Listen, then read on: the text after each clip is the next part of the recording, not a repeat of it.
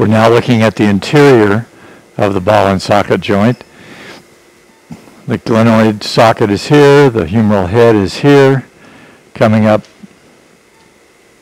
we see the biceps tendon right there. That looks good. Looking on up, we see the disruption in the rotator cuff.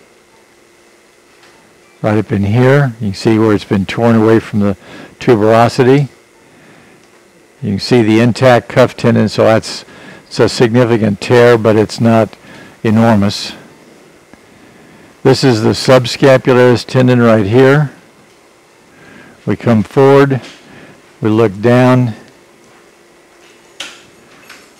in the subscapularis recess. I don't see any evidence of loose bodies. This is the middle glenohumeral ligament right here.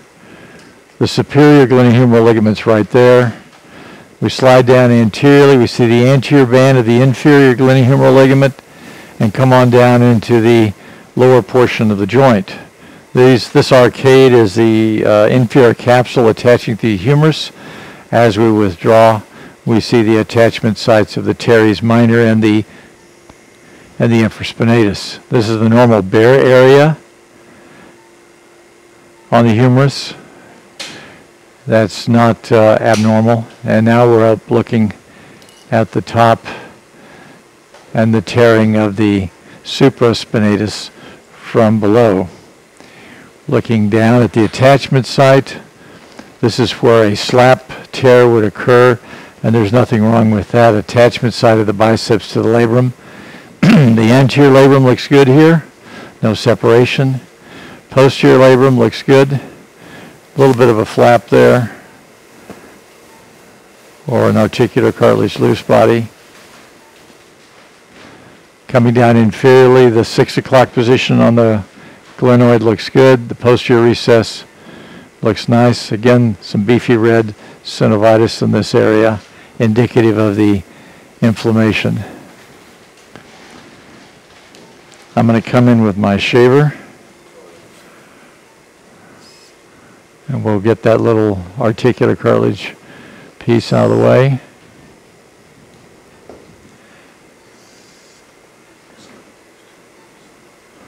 Coming on back of the biceps. We'll want to pull the biceps down into the joint to make sure there's no disruption. And you can see the pulley system on the biceps up there, and that looks normal. Just to look into the bursal area above the rotator cuff tendon. So we're now up into the bursa, and immediately we see the tear of the rotator cuff right here. Would you hook up the secondary inflow, please? See a good deal of synovitis up in this area. We're going to clear that out.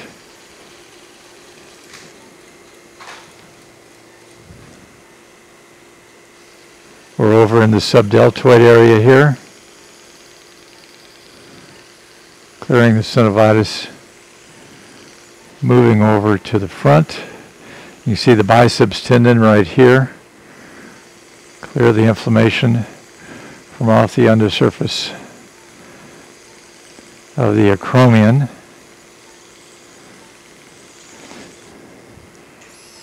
So we'll strip the soft tissue off the acromion here to expose the bone. This is rather thick.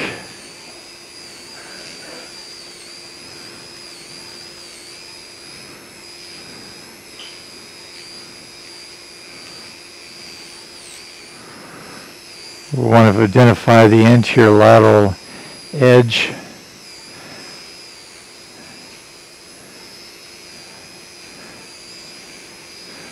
We'll keep on taking the soft tissue off here.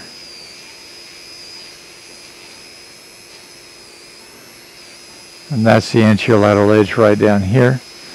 Move over here a little bit more centrally. And you can see how this raised area of torn rotator cuff tendon would be impinging and causing problems. May I have the burr, please?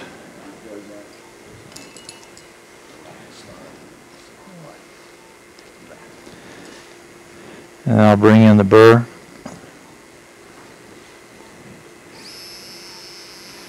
And we'll flatten this down a little bit.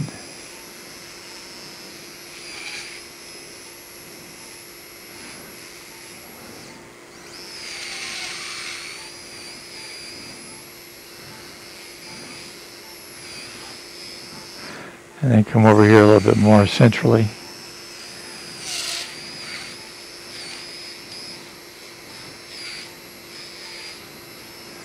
All right, so we've done our chromioplasty.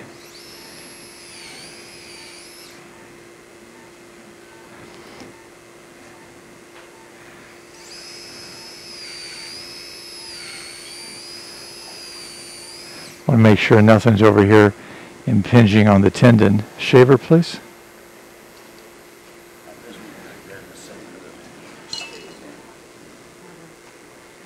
May I have the smooth grasper, please? Yes. Come in with our grasper. We'll grab the tendon and see how mobile this is.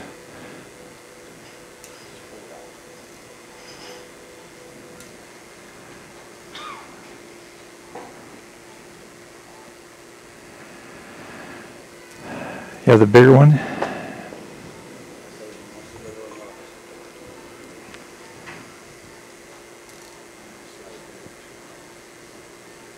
So we don't want to pull this down super hard.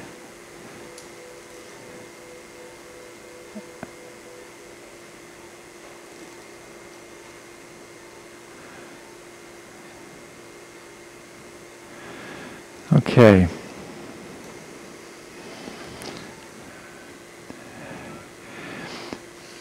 So we're now clearing off the greater tuberosity and roughening this up for our reattachment site.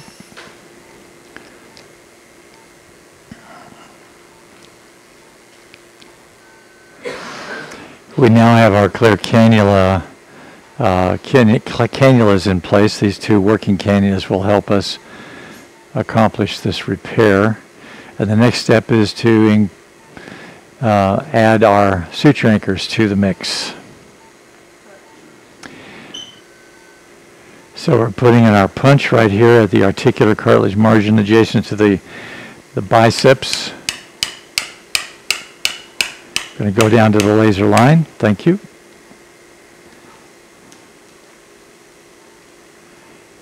That's created our hole for the biocomposite, biodegradable suture anchor. And you see the anchor coming in here. We'll advance that down to the laser line. We're going to disassemble the insertion tool, and then we'll tug on our 3 sutures to make sure they're secure.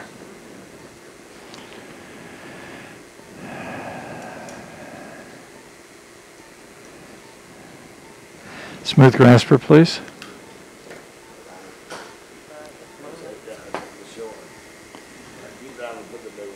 Come in here and get an idea.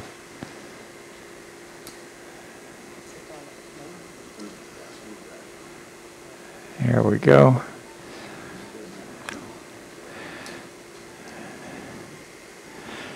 Okay, the small smooth grasper is right here. Ring grasper, please. So we're going to start transferring the sutures, and I'm going to start off with the zebra stripe here. We'll pull one arm so we know which one to use. Espresso, please. So we've come in with our espresso here. And we'll reach in and grab the suture.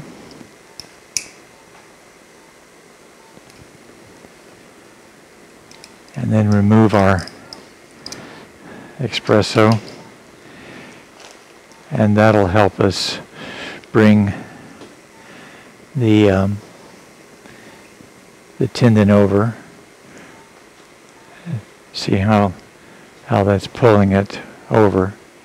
That'll be good there. Make it easier for us to pass the next ones. Now I'm going to come in, I'm going to get a blue suture here. And we'll deliver the working end out our clear cannula.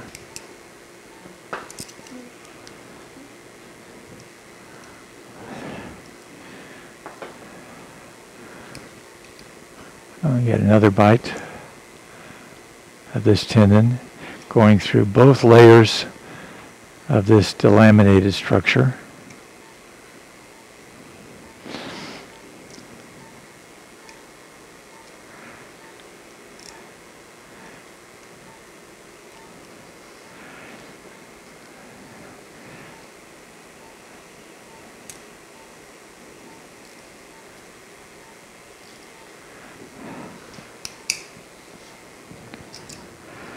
And we'll pull that out.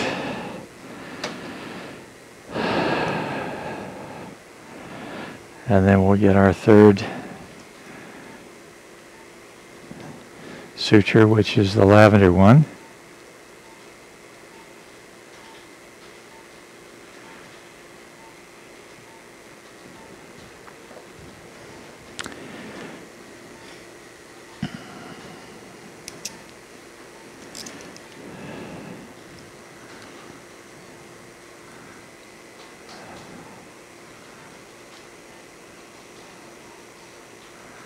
And come over and take another bite of this tendon.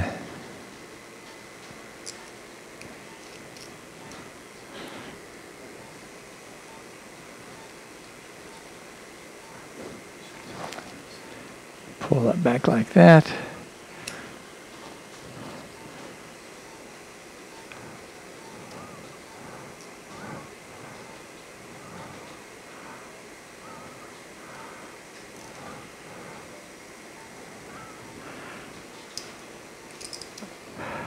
So now we've got all three of our sutures passed through the tendon here. I think it will need a little bit more to get that tacked down. So we passed what's called a margin convergence stitch, single lumen knot pusher, and hemostat. And we're going to tie this, which will bring these two edges of the tendon together. We're going to tie a knot outside the body and then advance it down into the surface of the tendon. This is a sliding locking knot, which is called a Tennessee slider. It's basically a half hitch, a clove hitch rather. And then we'll lock that clove hitch and then reinforce it with some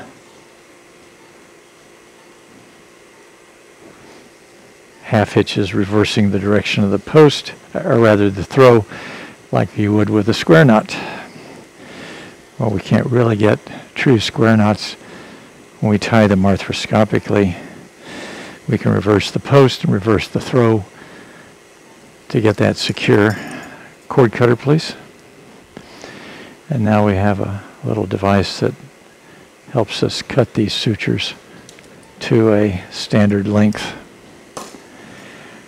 And that's brought that down a lot.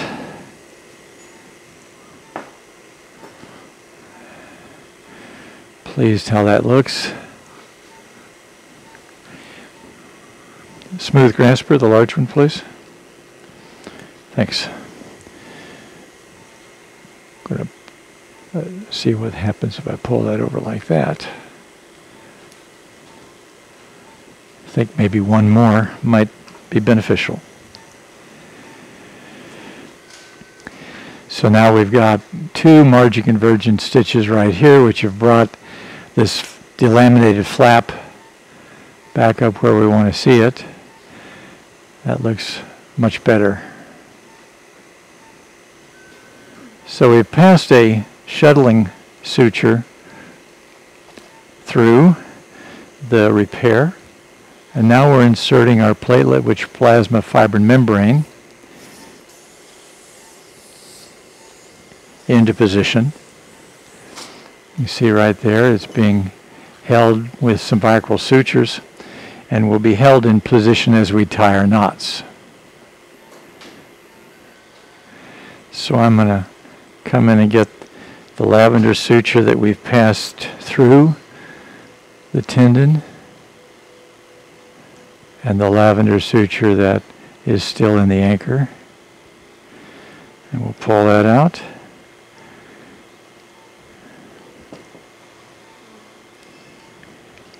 And then we're going to tie this down using a sliding locking knot.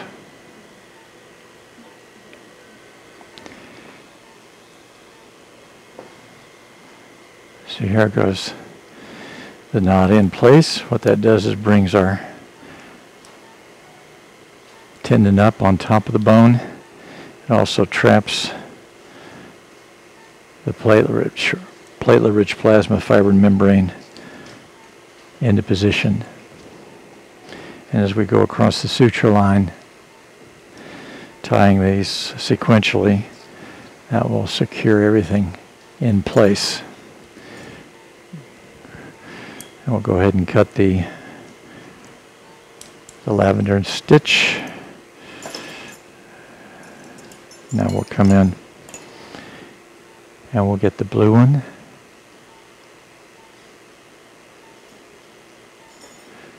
Pull that out and then retrieve the blue one from here.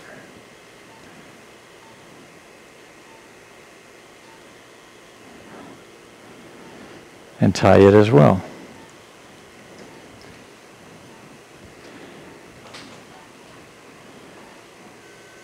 So we've now got the tendon reattached, the margin convergence stitches in place there, the platelet-rich plasma fibrin membrane in the interval between the tendon and the bone.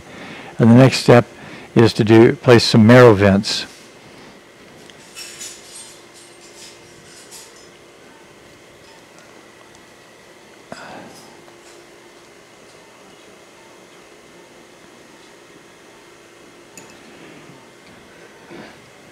We're going to come in with our microfracture awl.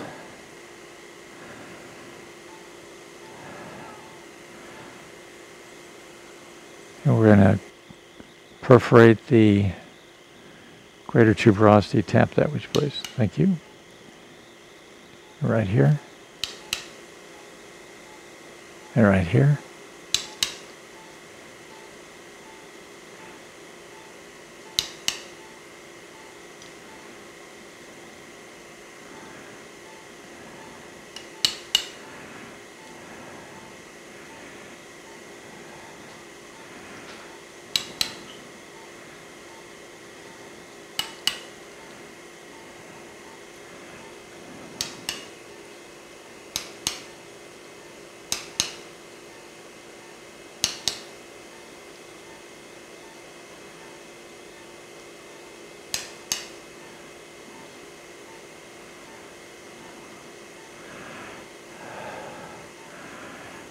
So we can see these marrow vents that we've created here.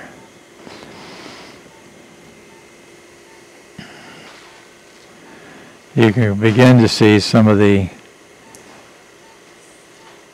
marrow elements beginning to ooze up into the joint.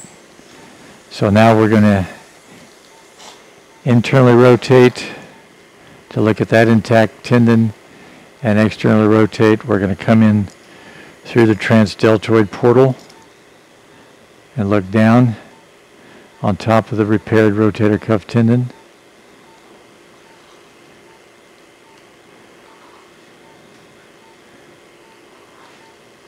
That's been reattached nicely. We can see the decompression there on top. And this concludes the arthroscopic surgical procedure.